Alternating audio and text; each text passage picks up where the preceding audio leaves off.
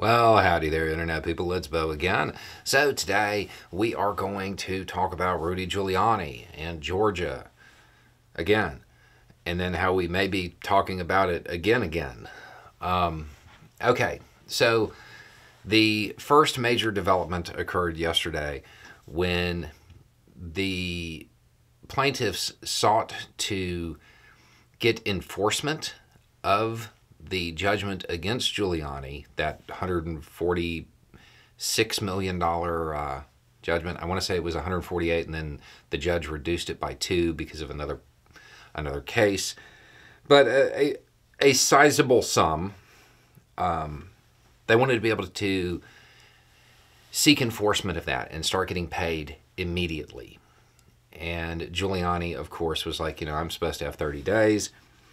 The judge ruled Giuliani's failure to satisfy even the more modest monetary awards entered earlier in this case provides good cause to believe that he will seek to dissipate or conceal his assets during the 30-day period.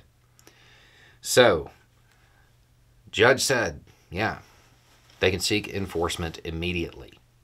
We'll see how that plays out. One of Giuliani's arguments was, I just don't have the money.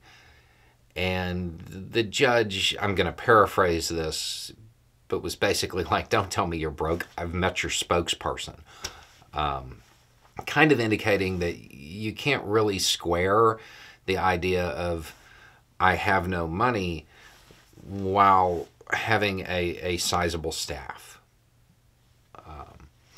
So you have that going on, that development, and it seems as though it is going to move forward pretty quickly with the enforcement, meaning the trying to actually get the cash and put it into the hands of the plaintiffs.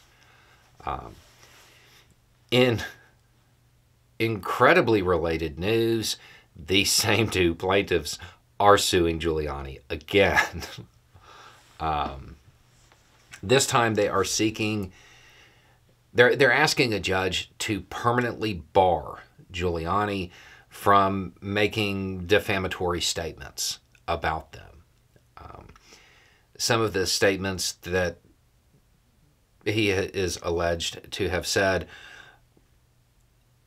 seem to suggest that no, even though he lost the case, that those statements, they're really true, and that he has evidence to back it up. You can see it, Thursday after next or something like that. Again, paraphrasing. I feel like that's probably going to move forward pretty quickly as well. It's not an unreasonable request, especially given the outcome of the first case. So everything right now seems to be leaning very heavily in favor of the plaintiffs, and I realistically don't see that changing anytime soon. It does look like Giuliani's going to have to pay up on this one. Anyway, it's just a thought. Y'all have a good day.